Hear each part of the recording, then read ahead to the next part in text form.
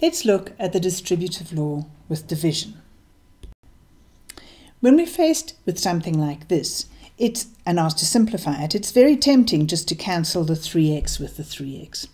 But just like we saw, for example, when we had something like 5, x plus 2, that we had to distribute the 5 to both of the terms in the bracket, it's exactly the same here, that this 3x has to divide into the 12x squared and also into the 3x.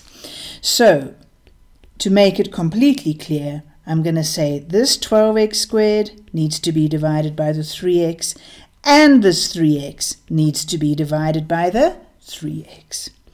Doing this division is quite easy because we've been practicing this, right?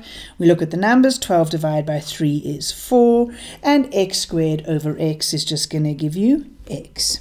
And this one, minus 3, we're subtracting, and then we have 3x over 3x, and that's just going to be 1. So our answer is 4x minus 1. One last thing I want to point out is that if we have a look at these two things, although they look quite similar, they're very different, because here you have a plus at the top. So you've got two separate terms, and this thing at the bottom needs to then be distributed to each of those terms. Whereas this one, just everything at the top is multiplied together, so it in fact can all be combined to be one single term, and so you don't need to use the distributive law for this one.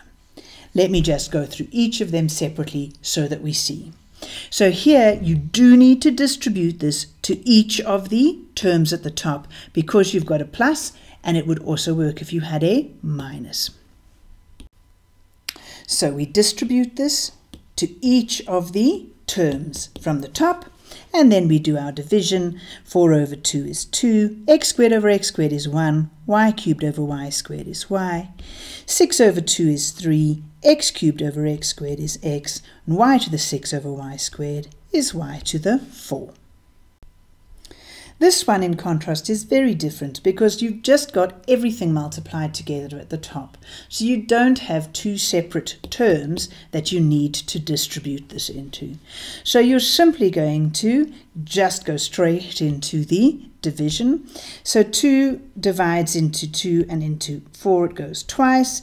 X squared and x squared will cancel with each other, and this y squared we can cancel with this, just leaving one lot of y, and so what we will be left with there at the top is a 2 times a y times a 6 times the x cubed and the y to the 6th, and we can simplify that all down to be 12 x cubed and then y to the 7. So the important thing to note is if you've got a plus or a minus, you get two separate terms and you've got to distribute in. But if you've just got everything multiplied together, you don't have to do that.